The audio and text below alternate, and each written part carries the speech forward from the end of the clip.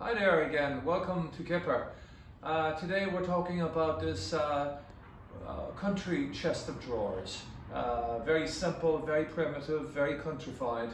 It's two single drawers over three large drawers ending up on a bracket foot here. What makes this unique? It was boring oak and we painted it, we gessoed it with gesso, and then we painted it blue, and then we added these embellishments of silver along the edges.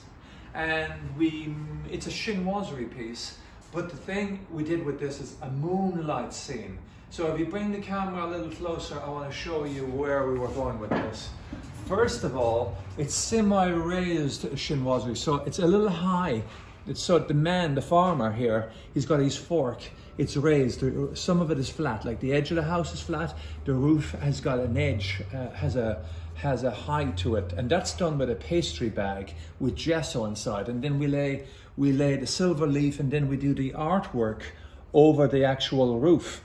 Now, if you're looking down, the moon is looking down at the house here. So you see the house, and then you see the trees in the dark, and then the moon shining on the house here. And just a very whimsical landscape at nighttime. And then if you come back down here again, you can see the darkness of the trees, the hill here, and then the shading going out in the nighttime. Again, the silver house with the ink work on top of it, the rocks. Again, look at the trees are dark, and it's like an airy landscape at nighttime. The farmer, again, the house, and the landscape again fading off into the distance. The knobs are large, they're original to the piece, so if you can't disguise it, emphasize it, so really make it like a whimsical piece. And I think this is really fun and good for anybody's home, especially a little girl's bedroom, and it's very functional. It's even got art on the side here too, where it's like a French panel, and again it has a country scene.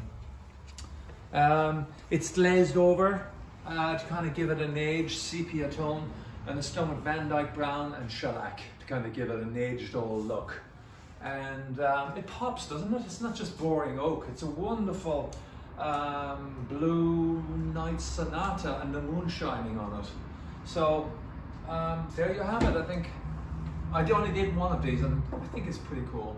So next time, let me know what you think. Give me your thumbs up if you feel it's good, and comments below, and let me know what you say.